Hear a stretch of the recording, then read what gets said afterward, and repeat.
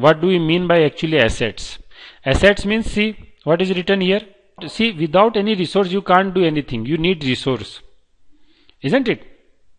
So assets are what actually basically? Assets are, basically resources which business owns. We are the owner of the assets, and these are the example of assets. Cash, we need cash in the business. Bank is also asset. We have some money in the bank, isn't it? We need to keep some money in the bank also to enjoy banking facilities, isn't it? We need machinery also in business. We need furniture, motor vehicle, inventory, trade receivable. So all these are what? All these are assets. Now see, what do we mean by expenses? So see, to generate revenue, of course we need to incur some expenses, isn't it? Suppose you want to sell something. So before you make sale, you need to first buy the product, isn't it? So first you will buy the product, then only you will sell.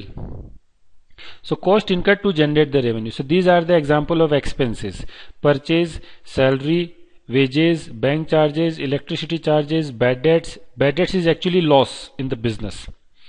Okay, advertisement. So all these are what? Expenses and losses. Now see, liability, you know very well. Liability means claims which business owes. Money which we have to pay to someone else. Like bank loan, trade payable, note payable, all these are claims. We need to pay money. So, but that money we will pay later on in the future. And capital means owner's investment in the business. Whatever money or asset, owner invest in the business, that investment is known as what? Capital. And now see, after starting the business, you will have revenue. What is revenue? Income generated from the sale of goods or services. Whatever sale you will make, whatever services you provide to the general public, isn't it? You will get some money, and that money is known as what?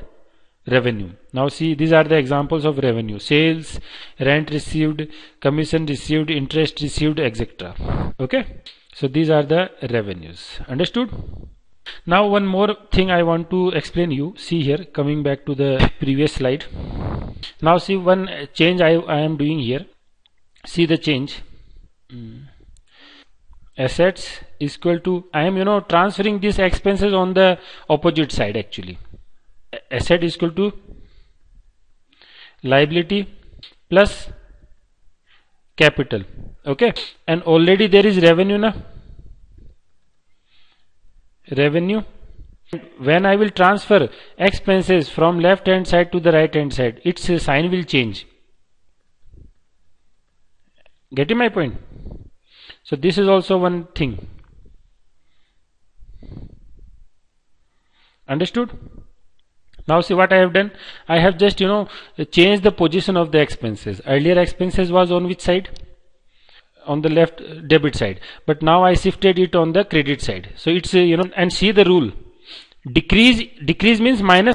So see, decrease in expenses is what? Credit. So see, the moment I shift expenses on the credit side, so see, expenses is decrease minus. That's why the rule is also verifying this.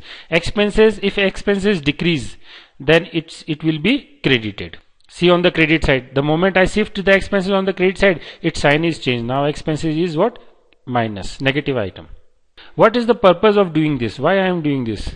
I want to explain you just that due to revenue, my capital will increase. Capital means owner's investment, isn't it? So if I say, suppose my capital, how much money you had earlier? 6,000 na? Now suppose the revenue you earned is 2,000 and the expenses are 1,000. So what will be your capital now? Your capital will be 7,000. Well, how come 7,000? Because 6,000 is you invested initially and 2,000 is the revenue. So 6 plus 2, 8, and expenses, due to expenses your capital will reduce. So minus 1,000. So the final figure, the final money in the business is, your capital in the business is how much? 7,000. Revenue increase the capital and expenses decrease the capital. So remember this, because this fact we will be using later.